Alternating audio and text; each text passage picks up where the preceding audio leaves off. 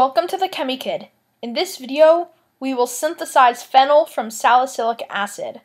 Start by adding 13.812 grams, or 100 millimoles, of salicylic acid to a round bottom flask.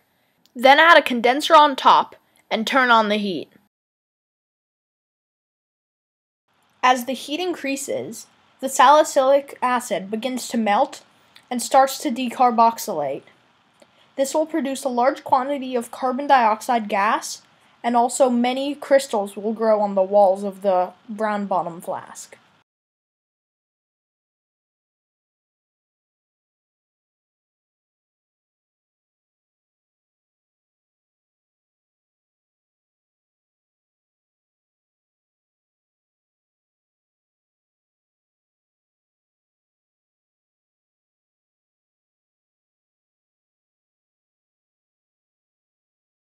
Once carbon dioxide stops being released, you can turn off the heat.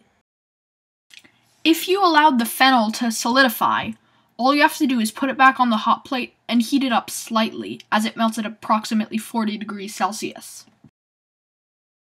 After the phenol is completely molten, it can easily be transferred over into a suitable container.